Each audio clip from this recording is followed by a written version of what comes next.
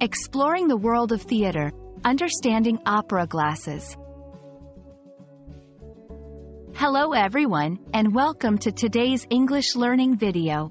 In this session, we're going to dive into the world of theater as we unravel the meaning behind the term opera glasses. By the end of our time together, you'll not only know what they are but also be able to use the phrase correctly in a sentence.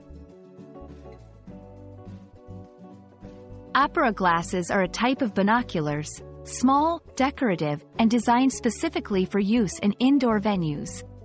They are traditionally used to get a closer view of the action on stage, especially in operas, theater plays, and ballet performances. Unlike regular binoculars, opera glasses are compact, often ornate, and come with a lower magnification power suitable for close distances. Dating back to the 18th century, opera glasses were a fashionable accessory as much as they were a practical tool. They emerged as a necessity for the affluent to see the details of the performances in grand theaters. Today, they serve as a reminder of the elegance and sophistication associated with the performing arts.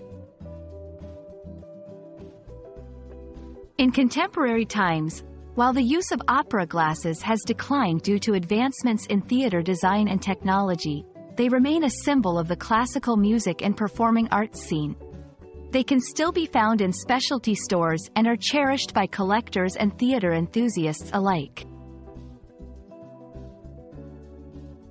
I hope this video has given you a clear understanding of what opera glasses are and their place in the rich tapestry of theater history.